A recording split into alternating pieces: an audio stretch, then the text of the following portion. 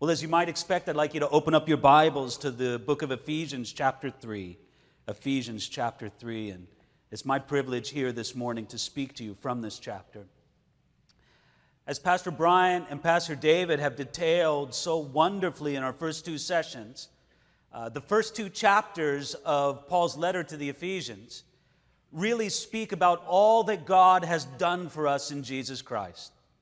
And it's remarkable and foundational for us to grab a hold of that and to understand. For us to understand that in some regard, what he describes to us in these first two chapters, those things make up our birthright as followers of Jesus Christ. These are things that we have that are promised to us by the living God. And if we put our faith in Jesus, and if we've repented of our sins and renounced sin and self, we can look to Jesus and ask him to fulfill these things in our life because they're given to us in him. Now, when we come to chapter 3 of Ephesians, Paul is sort of transitioning. He's still talking about the great things that God has done, but now his eye is a little more heavenward. He's trying to put in perspective what God has done in the life of the individual believer and put it into connection with what God is doing throughout the whole panorama of God's plan of the ages.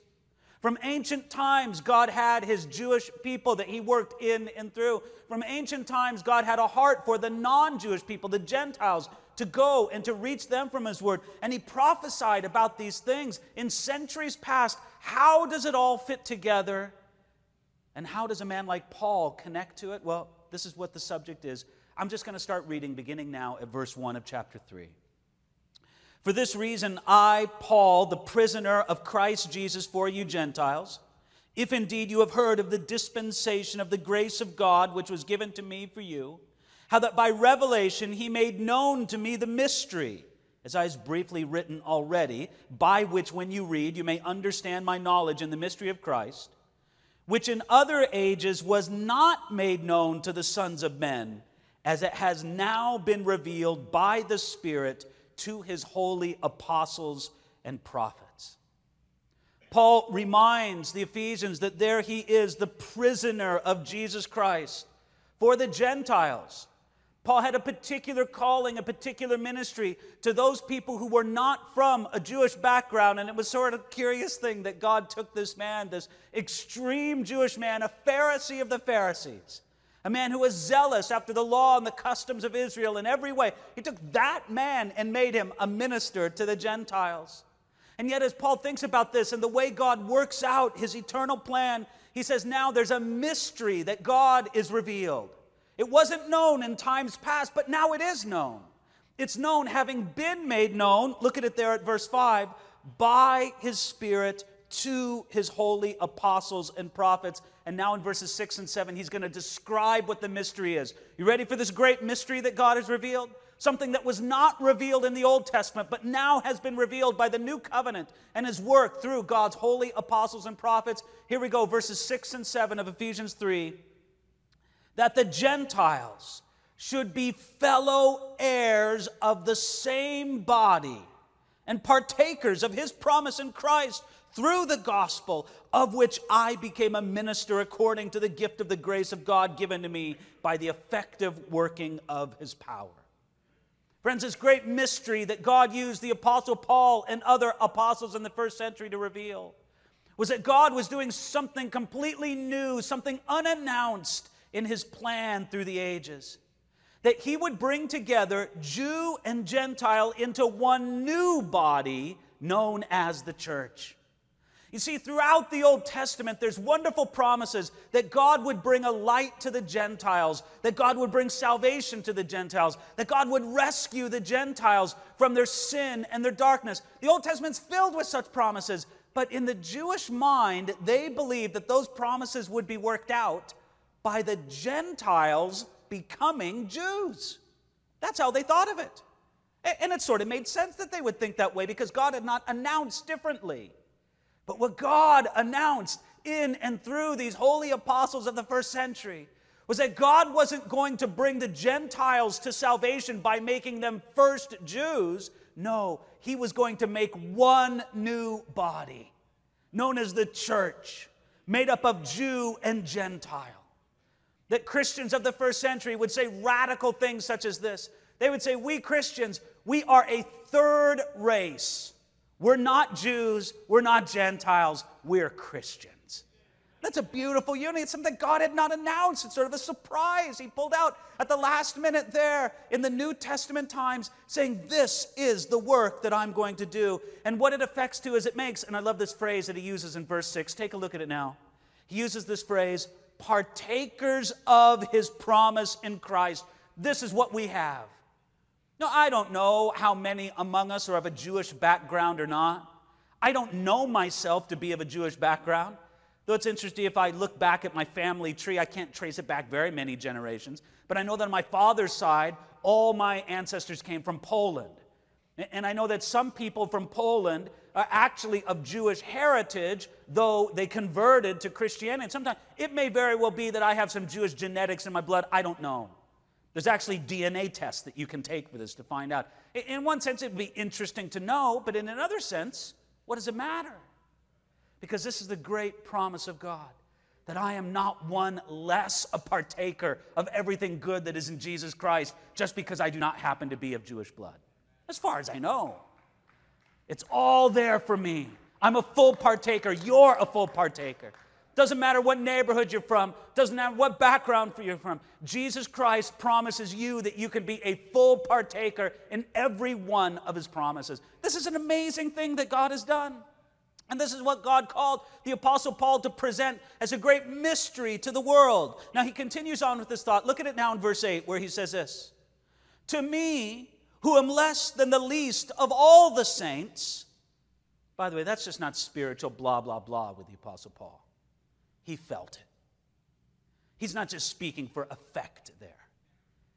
He was so aware of his prior past where he was responsible for both the murder of Christians and that he forced Christians to renounce Jesus Christ under the threat of violence. That weighed so heavily on the Apostle Paul. So let me read it again, verse 8.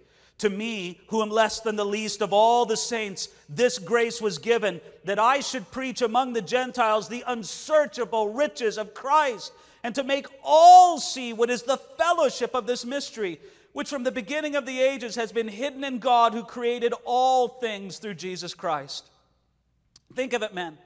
Paul says, here I am, I'm less than the least of all the saints, yet I've been given a great duty to preach to all the Gentiles that they can be partakers of everything that God has for them in Jesus Christ. They're not second-class citizens in the kingdom of God, and neither are you.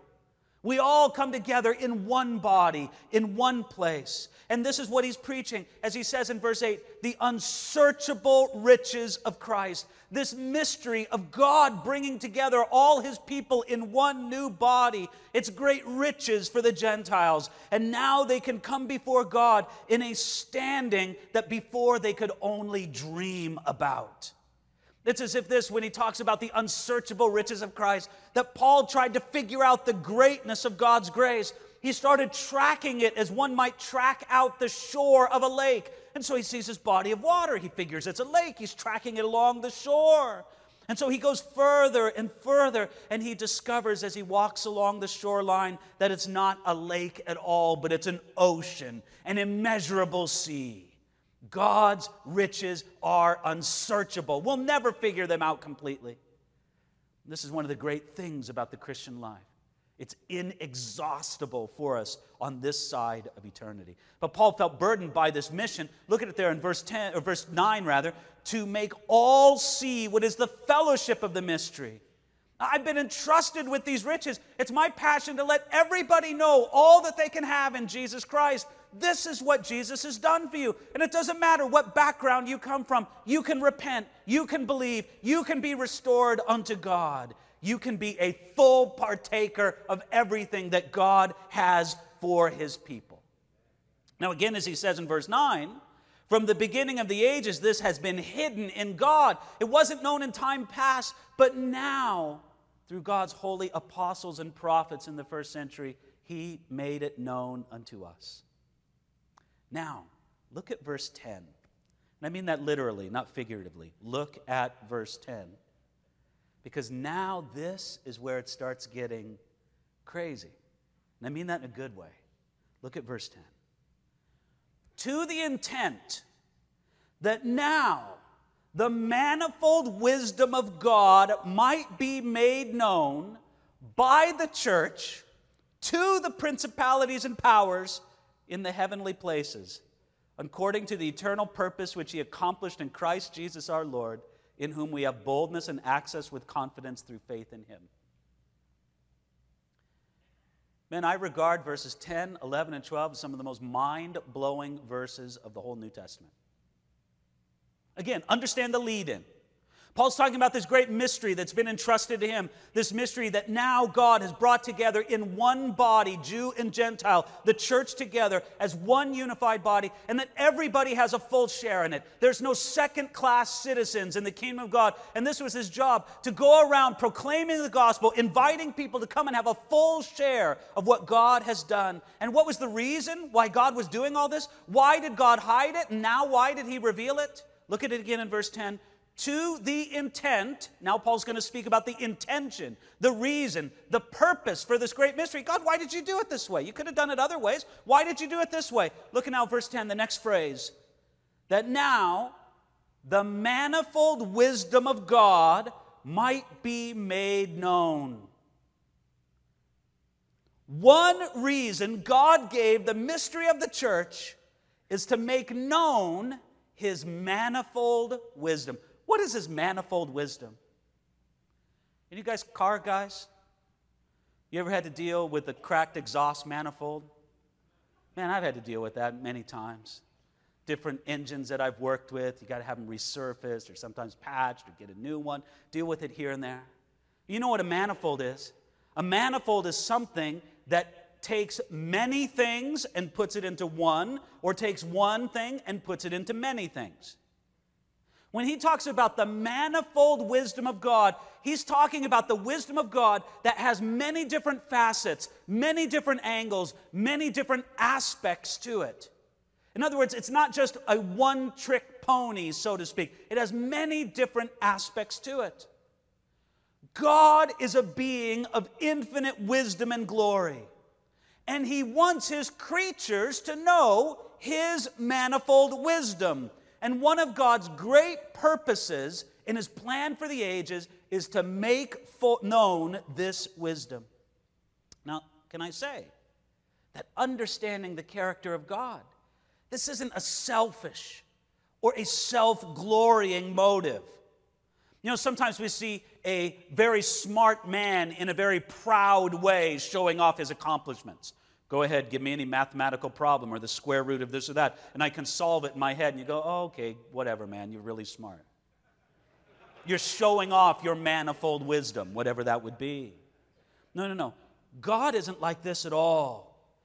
God does this not only for the glory of himself, but for the glory of his creatures, because the greatness of his work in us, his creatures, gives glory unto him, the Creator. And this wisdom is manifold, and it must be made known. Look at it there in verse 10, that now the manifold wisdom of God might be. The phrasing in the original Greek is much stronger than that. It's not might, like, well, it might be, it might not be, whatever. No, it must be made known. This is God's purpose. This is God's plan. God demands that his manifold wisdom be made known. There is something that God must make known about his great manifold wisdom. Okay, who's going to make it known? Look at verse 10. That it might be made known by the church to the principalities and powers.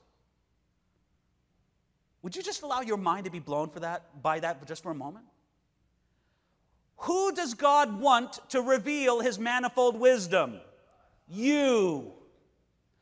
To whom does God want that manifold wisdom to be displayed? In Ephesians here, he describes those beings as principalities and powers. Gentlemen, I could go into a long explanation of this. Let me just get right to the point. In the New Testament, in particular in the book of Ephesians, principalities and powers is just kind of New Testament terminology for angelic beings. It can include faithful angelic beings and fallen angelic beings. It can include what we normally call angels and what we normally call demons.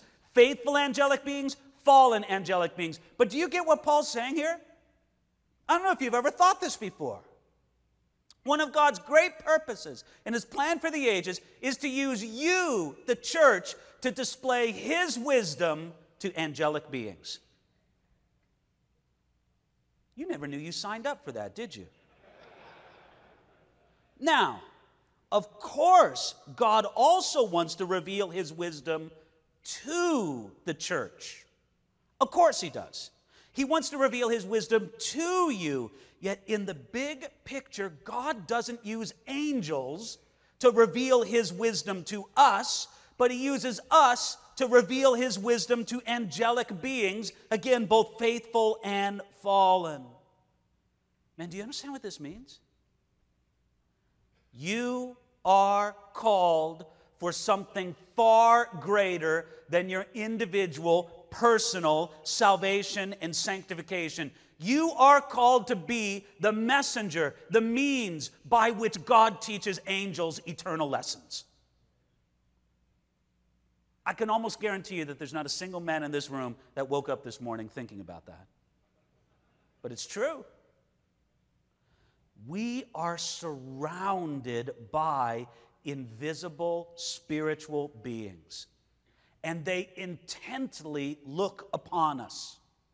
Here, just for a moment, Paul draws back the curtain that separates the visible world from the invisible world, and he lets us see what's behind the curtain in the invisible world.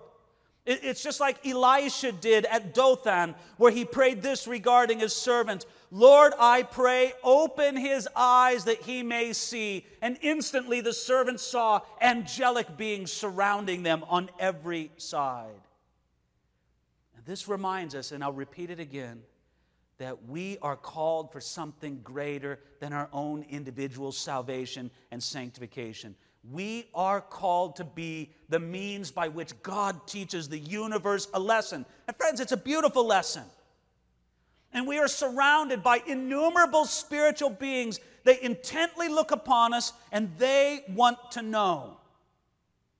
This means that the battle within every individual Christian is fought for a purpose that's much bigger than what immediately concerns that individual Christian.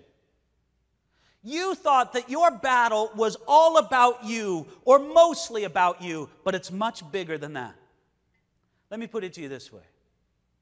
Are you going to live for self, or are you going to deny self for the glory of Jesus Christ? Now, you might have thought that that question only pretty much affected you. No, angels are looking on and they want to know. Are you going to live in compromise, or are you going to live in bold obedience? Angels are looking in on that question and they want to know what you're going to do. Are you going to be happy with just a Christian image, with just having the look of a proper Christian? Or are you going to be a real follower of Jesus Christ? Angels are looking in, and God wants to teach them something through your life on that point. You see, sometimes Christians get this crazy idea that God saved them, that God works in their life because they're somehow such great people. You know what? The angels see right through that foolishness. They see you. They know who you are and where you're from. They look with wonder upon God's love upon you, upon God's mercy, upon God's grace. You see, we might believe that our lives are small and insignificant. Every angel and every demon looks at your life and knows that it matters. You might not think it does, but God knows that it does, in the angelic beings. We may doubt our high standing. We may doubt the fact that we're seated in the heavenly places. But the angels see this spiritual reality with eyes wide open, and they wonder why you and I, why we don't live up to it. It's like this great drama is going on in history. Well, let me just read you this quote from John Stott. I think it's a really good way to express it. He says, "It is as if a great drama is being enacted. History is the theater, the world is the stage, and the church members in every land are the actors. God himself has written the play, and he directs and produces it. act by act, scene by scene, the story continues to unfold. But who's the audience? They are the cosmic intelligences, the principalities and the powers in the heavenly places. They are the ones who are instructed and interested in the lives of Christians. And friends, this is one of the reasons why the conduct of the church is so important, because angels and demons are looking on, and God's intention is to teach something through us to them. That's why Paul says in 1 Corinthians 11, for this reason a woman ought to have a symbol of authority on her head because of the angels. You know one of the reasons why God wants male headship and leadership to be expressed in His church? Because of the presence of angels. It's shocking to me how in the church today, how this is ignored. How men are forfeiting leadership to women. And it is an offense to God, and it's offense to the lesson He wants to teach angelic beings. They're looking in on this, and they want to know, are you going to obey God, or are you going to go your own way? Peter said this in 1 Peter chapter 1, that the things which now have been reported to you through those who have preached the gospel to you by the Holy Spirit sent from heaven, things which angels desire to look into. We are under angelic observation, and we need to take that seriously. Now, notice this, verse 11. He says that all of this is according to the eternal purpose which He accomplished. You see, the mystery reveals and furthers God's eternal purpose in Jesus Christ. That in the fullness of time, God's going to gather together everything and resolve it to sum it all up in Jesus Christ. And this is what God's doing. God says, at the end of it all, I'm going to resolve everything in Jesus Christ. I'm either going to resolve it under His love and mercy, or I'm going to resolve it under His righteousness and judgment. But everything's going to be resolved in Jesus Christ. And I'm going to show my ability to do it by the way I work in my people right here, right now. There's a sense in which you and I as the church, we are God's pilot program. We're His test run. Not that God has to test it, but He's doing it as a preview display. We're His movie trailer before the main attraction.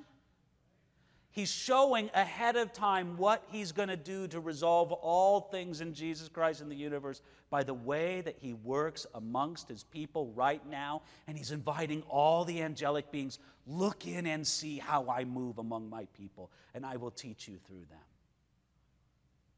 Friends, is this not exactly what God did with His servant Job? Did not God use Job and his life and his experience to teach angelic beings? Now, may I remind you, Job never signed up for that duty. And you never signed up for this responsibility that God gives you.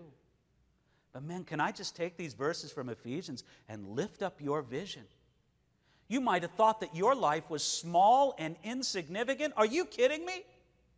God's using you and your life to teach angels. Don't tell me that's nothing. You may have thought that it was all about you, or mostly about you. No way. How you follow Jesus Christ affects what kind of lesson God can use you to teach angelic beings. So this is an amazing concept that God gives to us in Ephesians chapter 3, verses 10, 11, and 12. Now in verse 13, Paul talks about his present participation in the mystery, where he simply says this, therefore I ask that you do not lose heart in my tribulations for you, which is your glory. How can anybody be bummed out that I, the Apostle Paul, how can anybody be grieved that I'm in jail, that I'm in prison, when I've been given such a glorious job to do? Don't feel sorry for me. No, Paul's attitude is don't lose heart. Look at the greatness of the calling that God's given me. And God's given you as well. Men, not only has God given you a calling and a purpose in life, but there is a greatness to that calling and purpose if you will only see it. There are no small people in God's kingdom. We're all together having an essential place on His great work and on His great team. And you may feel Maybe, maybe not. I don't know. You may feel that you have a relatively small role, but your relatively small role is part of a great team, and you are part of the team, and every part of the team is necessary to work together. This is the greatness of the calling that he's given us. That's why Paul can say, yes, I'm in prison. Yes, I'm miserable. Yes, this is no, but don't you feel sorry for me? Not when I have such a great calling, when I have such a great purpose. And men, in some way or another, you have a share in that purpose. Would you lift up your eyes? Would you lift up your heart? Stop being consumed with these lesser things of the world. Why don't you trade in your measly, meager set of problems for a whole greater set of problems for the advance of God's kingdom in this world? So you realize when you go out to whatever it is you do through the week, maybe your calling is to work at a job somewhere, maybe your calling is to be a student, maybe right now in this, your calling is to be unemployed and to seek God in the midst of that. But whatever it is, you realize that God has sent me into it to be his messenger, to be a part of the team that God has in this world, to not only reach this world, but even to teach angels lessons. That is an important place. Now, in verses 14, starting at verse 14, Paul is going to pray in light of this mystery. It's as if he is so overwhelmed. His heart is so consumed and so filled with this awareness of the greatness of what God has called him and all of his people to participate in that Paul can hardly contain it. This is, I got to stop preaching, so to speak, Paul says, although he's preaching through paper, but still, nevertheless, he's preaching somewhat. He said, I got to stop preaching and I got to start praying. Because there's nothing I can say greater than what I've already said. Now let's pause and go to the Lord in prayer and see what God will do in the midst of this prayer. So can I just simply read this prayer to you? Let's take it a look at it. First, the first two verses, verses 14 and 15. For this reason, I bow my knees to the Father of our Lord Jesus Christ, from whom the whole family in heaven and earth is named. Is that a great way to begin the prayer? I bow my knees. Men, when's the last time you got down on your knees before God in prayer? You know, I believe it's the posture of the heart that matters far more than the posture of the body. That is absolutely true. And it is entirely true that a person can kneel and be an utter hypocrite in their heart and in their life. Is that not true? And God is not impressed with your religious shows. God is not impressed with your outwards expressions, trying to convince other people that you really are a man of God when your heart is far from him. You withhold your heart from him. It doesn't matter how many times you get down on your knees to pray. Your knees can be calloused. Doesn't matter if your heart is far from him. But men, isn't it equally true that a heart that is turned towards God will at some time or another kneel before their God and Father? So we don't want to act at all as if the posture of the body is the only important thing, but neither do we want to act as if it were utterly unimportant. So Paul said, I get down on my knees and I pray. I pray to the Father of our Lord Jesus Christ, from whom the whole family in heaven and earth is named. In other words, he's thinking of you. You're named in the Father. You're named in the Father. You're named in the Father. Here we all sons of a great Father. And this is what he prays, beginning now at verse 16. That he would grant you. And this is what he means. He means you.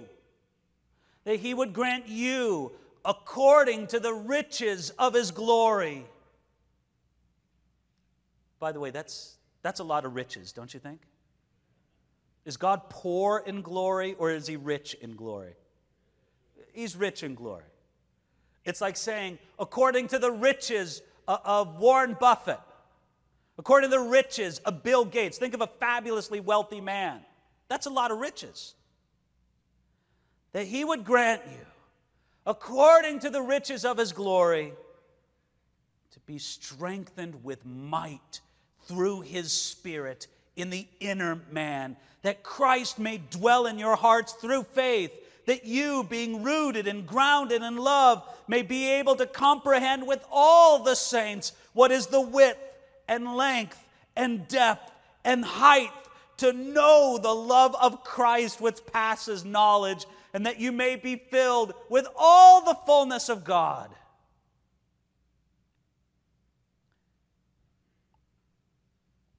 I don't know how you can pray a greater prayer than that. That God would give unto you everything you need, all the strength, all the knowledge, all the wisdom, all the grace that you need to live the life that He has called you to live. Do you understand that this great calling that God has given you to fulfill, this great place He has for you as a son in His kingdom, meant here not only to live your life and enjoy your days, though there's something good to be said for the good pleasures of God that He gives us in this life, but friends, what is more than that, to truly advance His kingdom and to be an instructor of angelic beings through the way that you live in your faithfulness and honoring the Lord. When you take all of that together, there is no way that you can live that without the strength and grace of God in your life. No way. God deliberately designed this life to be impossible to live without a constant reliance on His strength and the presence and the power of His Holy Spirit. It just can't happen. That's why Paul prayed this prayer for you and for me. And then in the last two verses, he closes it with a doxology. Isn't it beautiful? Now to Him who is able to do exceedingly abundantly above all that we ask or think, according to the power that works in us, to Him be glory in the church by Christ Jesus to all generations, forever and ever. Amen. Amen to that.